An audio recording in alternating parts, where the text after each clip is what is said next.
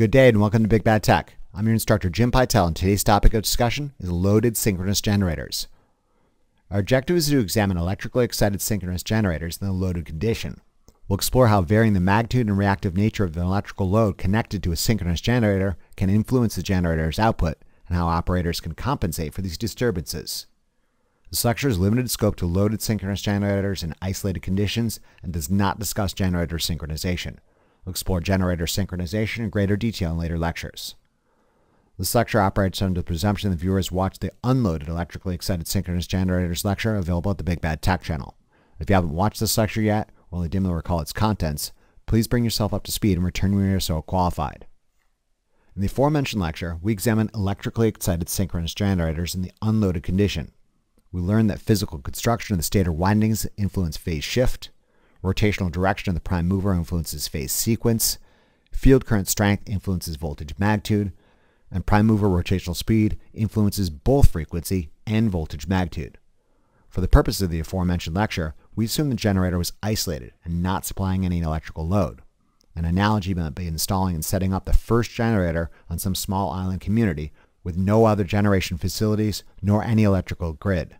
Before we start supplying electricity to the grass huts, coconut farms, and fish processing facilities on this island, it's probably a good idea to establish a desired phase sequence, phase shift, frequency, and magnitude before doing so. We did so in the previous lecture by varying prime mover rotational speed, direction, and field current to achieve the desired specification. It's time to put this generator to work. In a perfect world, a perfect generator wouldn't be perturbed in the slightest by an electrical load, and output voltage would remain at the voltage magnitude and frequency no matter the magnitude of the electrical load nor its reactive nature. In the real world, electrical demand can and does influence voltage output, largely because the stator windings of a real-world electrical device are not ideal in nature, but rather full of non-ideal junk and nonlinearities that needs to be accounted for.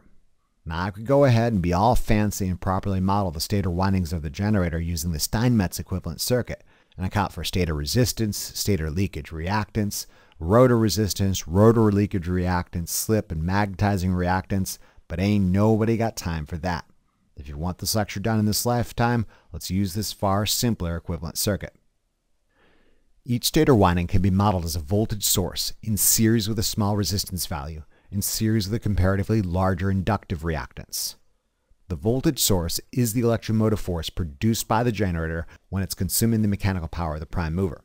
Thus far, we haven't output any electrical power, but this is where it's coming from. The small resistance value internal to the windings accounts for the real-world resistance of the coil of the wire constituting the stator winding.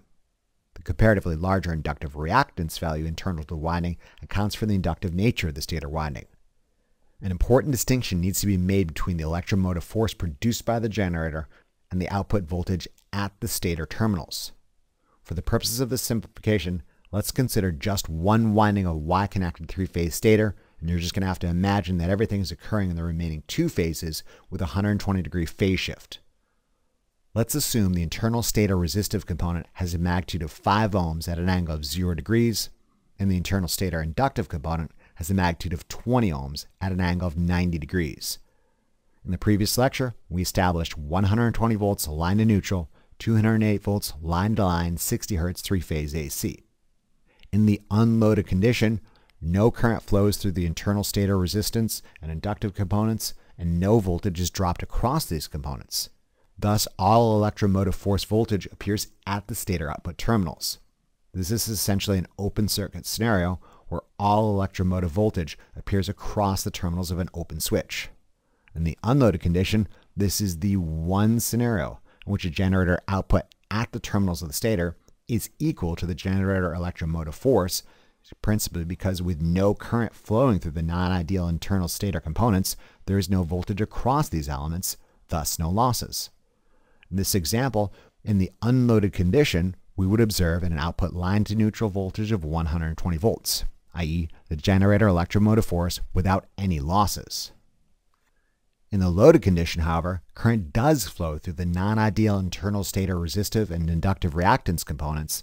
Thus, these elements experience voltage drops, such that the output voltage at the terminals of the stator is different from generator electromotive force. It's perhaps easiest to demonstrate these effects of these non-ideal elements with a series of illustrated calculations. Follow along if you're up to the task. We've got 3 scenarios to discuss: resistive, inductive, and capacitive loads. This portion of the lecture presumes the viewer is familiar with series AC circuit analysis using phasor equivalence. If you're a little shaky on this subject, by all means revisit the series AC circuit analysis lecture at the Big Bad Tech channel and return when you're so qualified. Let's deal with resistive loads first. Let's first assume the electrical load in question is purely resistive in nature with a value of 1000 ohms at an angle of 0 degrees. Output voltage at the terminals of the stator is therefore voltage across the purely resistive electrical load elements. Taken in series, the inductive and resistive components internal to the stator and the purely resistive electrical load represent a total impedance of 1105.2 ohms at an angle of 1.1 degrees. An application of AC Ohm's law demonstrates 119.4 milliamperes at an angle of negative 1.1 degrees of current flows through all 3 series components. Subsequent applications of AC Ohm's law demonstrates the non-ideal resistive component internal to the stator winding experiences a voltage drop of 0.6 volts at an angle of negative 1.1 degrees. The inductive component internal to the stator winding experiences a voltage drop of 2.4 volts at an angle of 88.9 degrees. Such that the purely resistive electrical load experiences the remaining 119.4 volts at an angle of negative 1.1 degrees. Concerning ourselves solely with the magnitude, in the slightly loaded condition, output voltage dropped from a theoretically possible 120 volts to a reduced real-world value of 119.4 volts. This is to be expected given all the junk in series with the purely resistive electrical load. Now let's see what happens when we decrease the magnitude of the resistive electrical load to 100 ohms at an angle of 0 degrees and draw more current. Stands to conjecture more current through the non-ideal internal stator components will result in more of a voltage drop across them, thus less output voltage at the electrical load. Let's see if this is the case. We could perform the exact same lengthy series AC circuit analysis making use of AC Ohm's law as previously, or efficiently and directly arrive at the same result using the AC voltage divider rule. An application of the AC voltage divider rule demonstrates the purely resistive electrical load experiences a reduced output voltage of 112.3 volts at an angle of negative 1.1 degrees. These calculations demonstrate a phenomenon observable in real life, that phenomenon being increased current drawn by external resistive loads results in an increased voltage reduction at the output terminals. A graph of output voltage as a function of load current for resistive loads might look something like this. In the unloaded condition, i.e. no current, output voltage was the ideal 120 volts we initially established. When we connected a 1000 ohm resistive load and draw just a little bit of current, output voltage dropped to 119.4 volts. When we connected a 100 ohm resistive load current increased and output voltage dropped to 112.3 volts. Long story short, increased current demand for resistive loads results in a reduction of output voltage. Let's now do the same thing for inductive loads. We should observe a similar phenomenon, although slightly more dramatic in nature. This time, let's assume the electrical load in question is purely inductive in nature with a value of 1000 ohms at an angle of 90 degrees. Output voltage at the terminals of the stator is again the voltage across the purely inductive electrical load. As previously, let's jump right to the answer with a quick application of the AC voltage divider rule.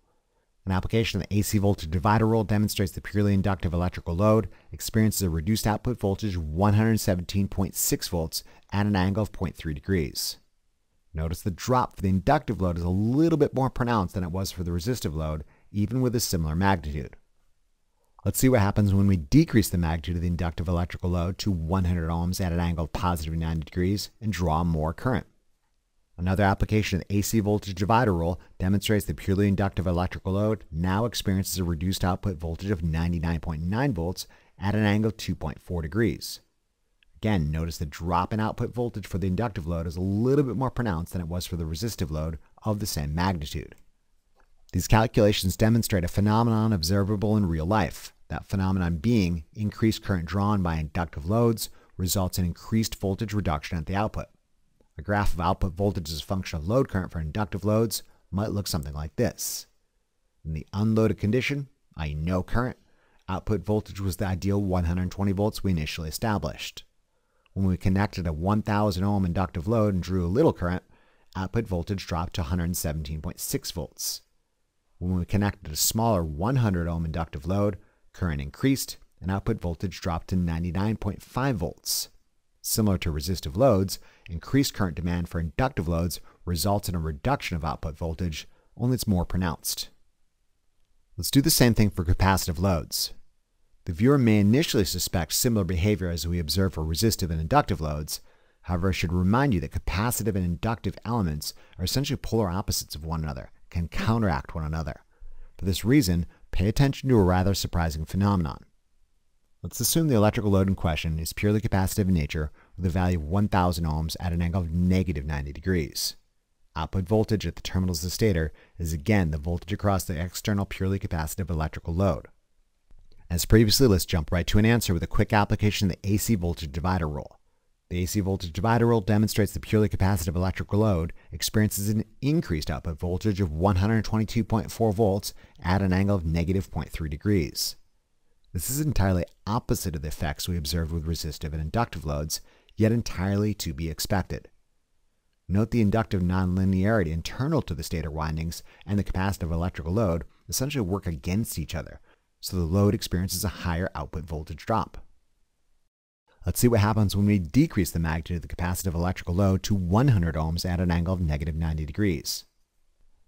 Another application of the AC voltage divider rule demonstrates the purely capacitive electrical load now experiences a further increased output voltage of 149.7 volts at an angle of negative 3.6 degrees. These calculations demonstrate a phenomenon observable in real life, that phenomenon being capacitive loads experience increased output voltage. A graph of output voltage as a function of load current for capacitive loads might look something like this. In the unloaded condition, i.e. no current, output voltage was the ideal 120 volts we initially established. When we connected a 1000 ohm capacitive load, output voltage rose to 122.4 volts. When we connected a 100 ohm capacitive load, output voltage increased to 149.7 volts. In contrast to resistive and inductive loads, increased current demand for capacitive loads results in increased output voltage. This collection of curves illustrates the voltage regulation characteristics of a synchronous generator experienced for a range of loaded conditions. In summary, resistive loads experience a reduction in output voltage as current demand increases. Inductive loads experience a similar reduction effect, only more pronounced. Capacitive loads, in contrast, experience increased output voltage. Given these observations about voltage regulation for loaded synchronous generators, viewers might be asking a pertinent question. That question being, how does one compensate for these undesirable effects? After all, residential electrical users can expect to experience a stable line voltage in the unloaded condition and the loaded condition, whether that load is an air fryer, a hair dryer, a refrigerator, freezer, or a fan. Only in the rarest and suckiest of circumstances does the residential power user experience a load-dependent voltage drop. The voltage stability exhibited by a modern-day power distribution system doesn't happen by magic. It rather takes active management by generator operators and sophisticated control systems. Operators and control systems continuously monitor output and adjust generator input so voltage remains at some desired fixed value. Think back to the input properties of synchronous generators. If you recall, the physical construction of the stator windings influences phase shift. The rotational direction of the prime mover influences phase sequence. Field current strength influences voltage magnitude, and prime mover rotational speed influences both frequency and voltage magnitude. If you had a choice, which of these properties could be most easily varied to compensate for the voltage magnitude fluctuations we experience in different load conditions? If you said field current, you're right, principally because field current magnitude affects resultant voltage magnitude and voltage magnitude only. Prime mover rotational speed also affects voltage magnitude, but it also affects frequency. If we change rotational speed, we would affect voltage magnitude, but we'd also affect frequency. This isn't ideal since we want fixed voltage magnitude and fixed frequency. Spoiler alert, we're going to be discussing frequency before we bring this lecture to a close. Right now, we're zooming in on voltage. Consider our previous theoretical model of a synchronous generator with both resistive and inductive impedance components internal to the stator windings. In an unloaded condition, the line and neutral voltage value was 120 volts. When we connected a 1000 ohm resistive load, output voltage slightly dropped to 119.4 volts. Given this reduced voltage magnitude in this lightly loaded state, a super easy solution to this scenario might be to keep the prime mover rotating in the same direction at the same speed, yet slightly increase field current such that output voltage rises back to the desired 120 volts. Similarly, when we connected a smaller 100 ohm resistive load, output voltage dropped to 112.3 volts. Given this notably reduced voltage in this increasingly loaded state, an operator would again keep the prime mover rotating in the same direction at the same speed, yet increase field current again, such the output voltage rises back to the desired 120 volts. Similarly, to maintain output voltage at predict fixed values given varying inductive loads, one would anticipate operators progressively increasing field current as inductive demand increases. If you want to think of it this way, given the downward sloping voltage regulation curves of resistive and inductive loads, an operator is essentially trying to bend them back up to the fixed value by progressively increasing field current. The one difference being inductive loads necessitate a little bit more corrective action in the form of more field current since they exhibit a steeper negative slope than resistors. Capacitive loads, in contrast, necessitate an entirely opposite approach. To maintain output voltage at a predictable fixed value, given varying fixed capacitive loads, one would anticipate operators progressively decreasing field current. As previously, one might think of an operator trying to bend the upward sloping voltage regulation curve of capacitive loads back down to the fixed value by progressively decreasing field current. Keep in mind, compensating for a load scenario isn't set it and forget it, but rather necessitates continual monitoring or adjustment, given loads can and do fluctuate, sometimes wildly, with no discernible pattern. For example, consider a high current demand resistive load where an operator is aggressively compensated for this anticipated reduction in voltage output by increasing field current. Suddenly, the user disconnects that load. At this present level of excitement, one might expect voltage to momentarily surge above the desired fixed value unless the operator decreases the field current in response to this fluctuation in demand. Even more dramatic, consider swapping a high demand inductive load for a high demand capacitive one. A high demand inductive load necessitates substantially increased field current to compensate for the anticipated voltage drop. In contrast, a high demand capacitive load necessitates substantially decreased field current to compensate for the anticipated voltage rise. Switching from one to the other, or worse yet, toggling back and forth between them, would understandably result in voltage surges and drops unless the operator or automated system monitoring output voltage and adjusting field current was sufficiently robust and responsive to these events. This is to suggest that monitoring and maintaining a stable grid is not without its challenges and complications. Speaking of complications, let's complicate things. Thus far, we've restricted ourselves to discussing voltage magnitude regulation only. If that was all we had to worry about, it'd be great. But it isn't. We also have to worry about load-dependent frequency variations. There's a couple ways to discuss frequency regulation, each with their associated degrees of inaccuracy and difficulty. Method 1, wave a magic wand and say there is no problem with frequency as a function of electrical load because we are using a super sophisticated constant speed prime mover.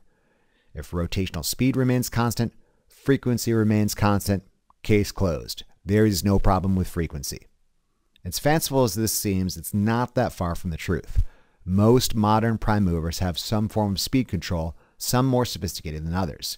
If the prime mover bogs down, there's some control mechanism in there that speeds it back up. Similarly, if the prime mover overspeeds, there's some control mechanism in there that slows it back down.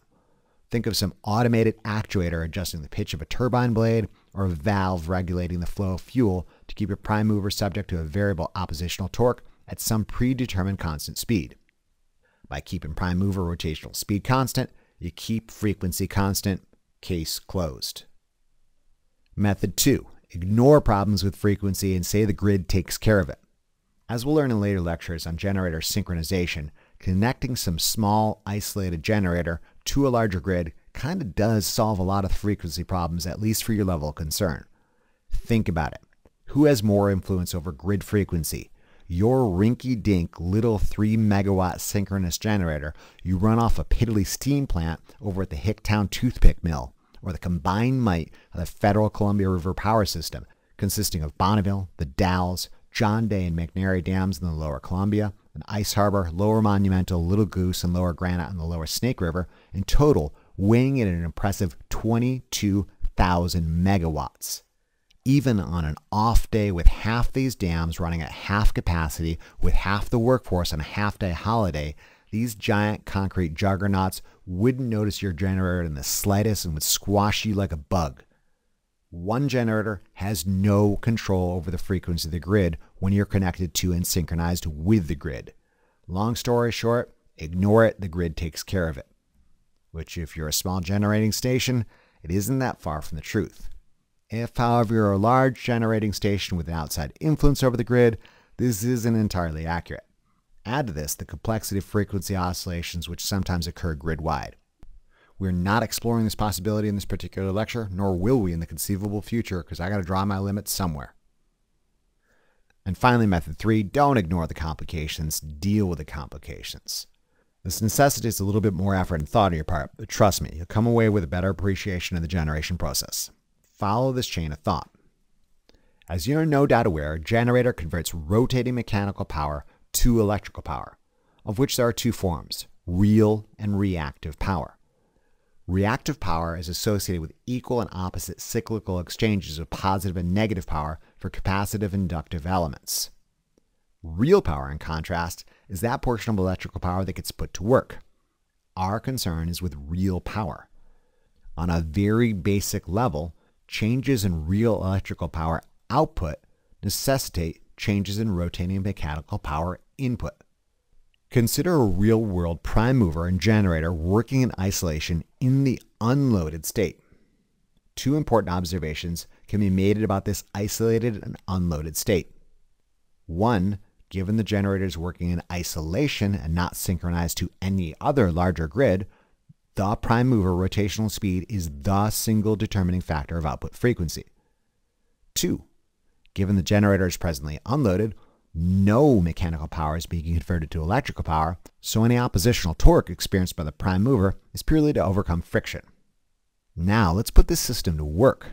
We previously assumed the prime mover was this magic device that always maintained a constant speed regardless of what happened, but even the most sophisticated closed-loop systems necessitate time to detect and time to respond to changes in their operating conditions. Consider what happens the moment an electrical load demanding a copious amount of real electrical power is connected to the generator, i.e. the generator needs to export real electrical power to a load, thus it needs to consume more mechanical power from the prime mover. That idly spinning prime mover is going to slam headfirst into a pool of molasses and can't help but decelerate, given it's experiencing increased oppositional torque the moment it gets put to work. This is something the free energy machines you see advertised in the dubious corners of the internet so conveniently neglect. Electrical power doesn't appear by magic, but rather a generator must consume the mechanical power of the prime mover. The more electrical power required, the harder the prime mover has to work. Long story short, the moment a generator experiences an increased demand for real electrical power, the prime mover slows down. What happens when a prime mover slows down? Two things happen.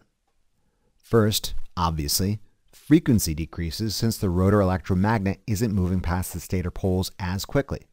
Second, not as obviously, voltage magnitude also decreases because induction depends on the rate of change of magnetism. The rotor moving slower, the rate of change of magnetism is slower, thus the voltage magnitude induced at the stator windings is smaller. Now keep in mind, this induction speed-related voltage decrease is on top of the voltage decrease already experienced because of the non-ideal elements internal to the stator winding we spent some time discussing earlier in this lecture. In summary, when exporting real electrical power to a load, frequency can decrease because a prime mover experiences oppositional torque and can slow down. Additionally, voltage decreases and decreases again because of the combined effects of reduced rate of change of magnetism and the losses internal to the stator windings. Faced with this less than ideal scenario, an operator or control system has a couple options to bring a generator's output back inside a desired range. Principally, increase the mechanical power of the prime mover to speed it up, and adjust field current. My question to you is this: which one first? speed, or field current?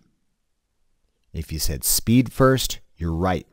Given the rotational speed of a prime mover influences both frequency and voltage magnitude, it makes sense to resolve frequency issues first, and then when frequency stabilizes, fine-tune voltage magnitude using field current. This way you're not undoing previous corrections. Ideally, an operator should be able to pour enough mechanical power into the prime mover by adjusting the pitch of a turbine blade or opening up a valve so it speeds up to the desired frequency specification, and then adjust rotor field current excitation so voltage magnitude reaches an acceptable value. Now, this isn't as easy as it sounds.